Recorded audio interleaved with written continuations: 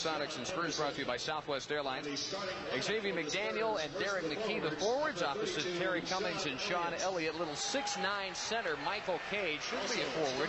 He draws the tough assignment against the Admiral tonight. Sedale Threed and Gary Payton in the backcourt, which is, as we said, minus Dale Ellison, Willie Anderson, and Rod Strickland in the backcourt for the Spurs. Tall order, anybody that guards this man, and especially if you're only 6'9".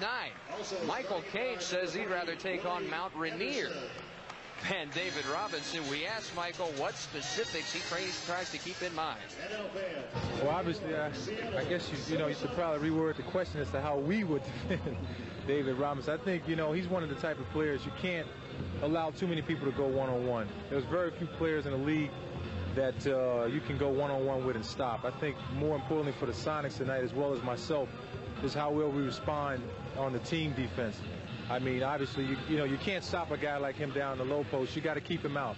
You got to keep him away from his strengths. You got to make him tired by doing things on offense to make him work a little. If he has to get a rebound, you got to make him go that extra mile to get just that one rebound. And you got to let him know that you're there all the time. You got to keep a body on him because he's such an effective rebounder.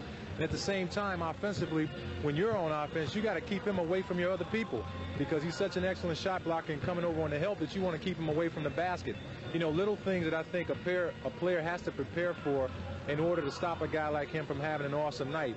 I mean, you can't shut a guy like that down, but you can keep him away from his weaknesses for a certain period of time. And that's what I'm going to try to do, is make him work for everything he gets tonight. Well, it'll be Cage and Olden Polynice and Sean Kemp and maybe some Dave Corzine, all getting their cracks at guarding David Robinson of the Spurs.